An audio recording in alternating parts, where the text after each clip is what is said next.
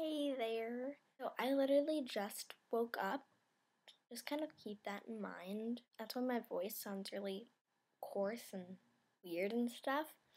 And so basically we have to make a snowman out of something random.